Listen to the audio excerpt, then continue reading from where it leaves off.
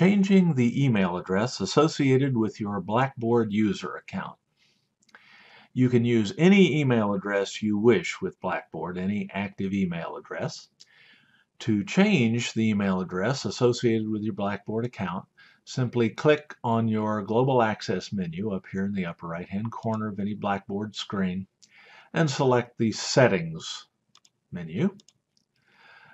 From there, go to Personal Information and then Edit Personal Information. You'll find your email address right here. You can just type in a new one.